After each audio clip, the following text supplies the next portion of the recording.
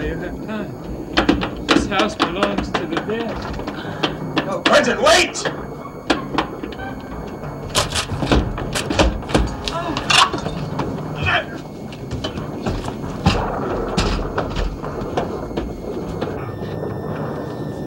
Barnabas! Barnabas, the stairway has reappeared! Go! I'll follow you!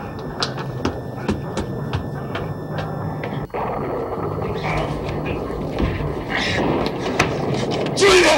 The staircase is gone!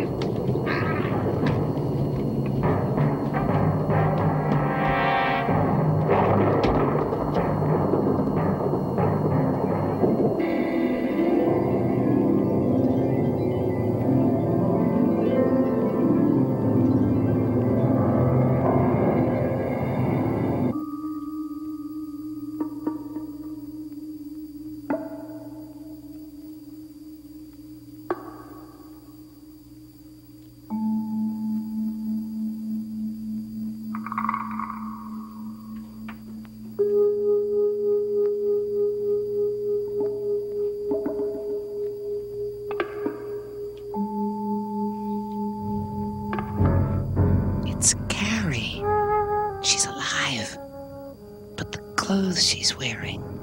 She could only have worn them in 1840. Yes, that's it. That's why the corridor looks so different. I'm in the 19th century.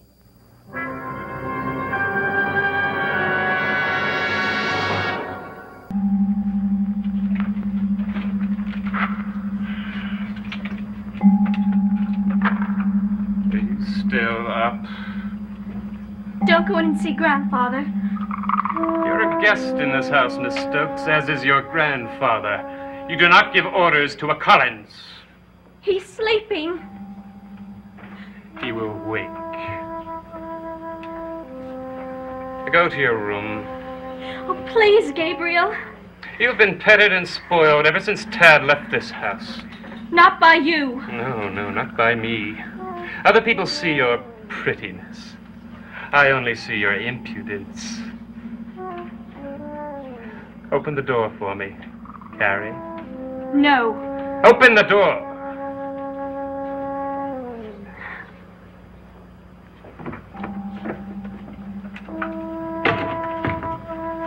Now be a good little girl and push me in.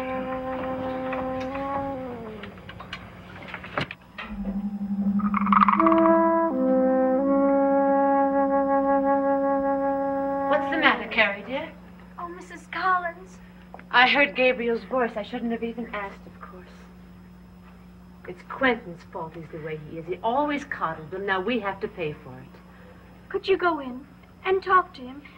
You know my grandfather's had a terrible day. Let Gabriel try. Just let him. Try what? Oh, there's no need to concern yourself with that. I know why he went into your grandfather's room. That's all that's important. Do you know what I'm going to do tonight, Carrie? Will you help me? I need someone to do it with me. It won't matter if you're up late. You can sleep tomorrow. I'll do whatever you want. Come with me to the playroom. You're going to the playroom? Yes, at last. The door's open. Oh. Perhaps it was a servant.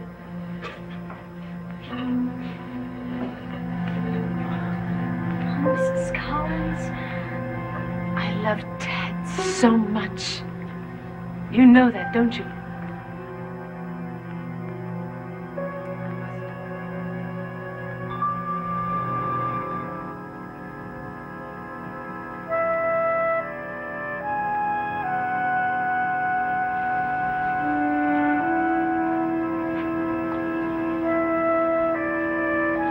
Shall I light a lamp? Yes.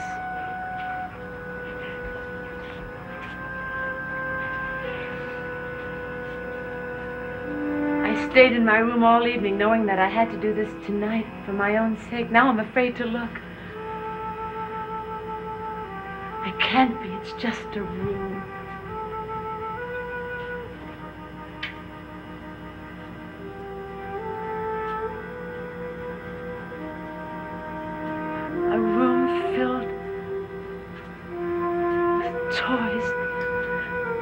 that'll never be used again. Oh, why did I let Quentin take Tad in that boat? Why didn't I just say to him, he'll die if he goes, because I knew that somewhere inside me. But I didn't say anything. Here I am. Quentin's dead. Tad's dead. Here I am, in a room filled with toys.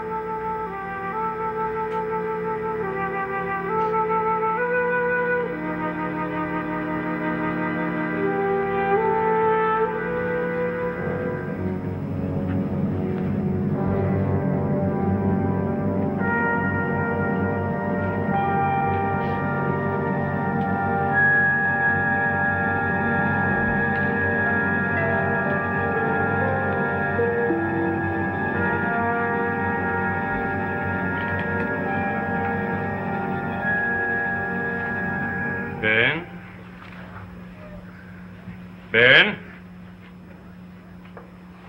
Is he worse? Is your father any worse? Oh, no, Ben. It's been quite peaceful tonight. At least until now. And what did you wake me up for? You've done a lot of favors for us Collins, Ben. Except for me. But now it's my turn. At last. What do you want me to do for you? I want you to tell Father that Quentin is dead.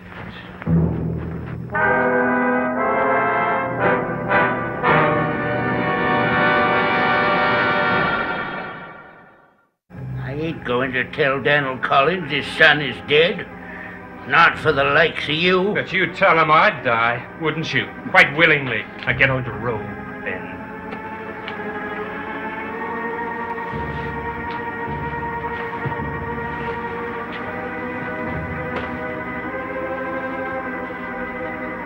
He ain't fit to hear such news.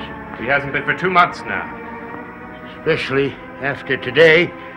Another bad day like this and he won't be alive to hear. It would be better so. Oh, yes, for Mrs. Quentin Collins, yes. For dear Samantha Drew Collins. All the Collins money going to her. Instead of you. Ben, it wasn't my fault that I couldn't do as Father wished.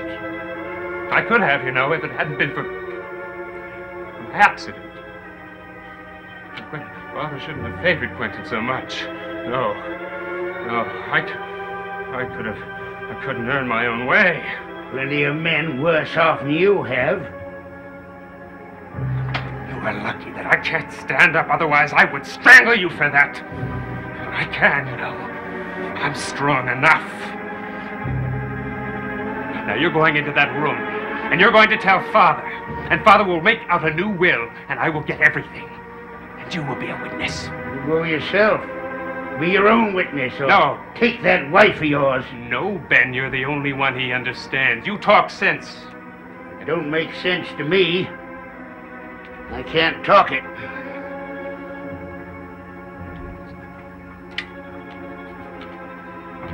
That daughter of yours, that granddaughter, seems to be very happy here, Ben. What will happen to her when you die? She will have my money. The money I earned with my own hands. And she can stay here. Mr. Daniel, Mr. Quentin, they promised. You forget, Ben, my father won't be around much longer. And Quentin won't be around at all. Ever. So that leaves me. Now, I think it would be a good idea if you talked to my father, Ben. Because it would make it much easier for Carrie. Very much easier.